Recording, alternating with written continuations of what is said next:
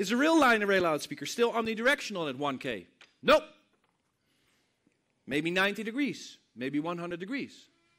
Which means that the energy that is being emitted in this direction and the energy that is being emitted in that direction is no longer equally loud as the energy being emitted in this direction. But there's still energy going to the sides. And your stage is over here.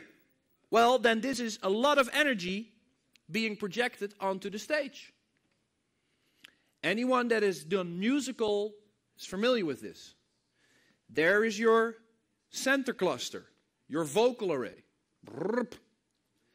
Here is the artist. Has a lavalier microphone sitting on his head over here. And now you have, typically around 1 kilohertz, you have, sounds familiar? Yes, because the array is over there. You have this lateral summation over there, which is being projected over here on your stern. And that is the first frequency, or one of the first frequencies, that typically goes into feedback.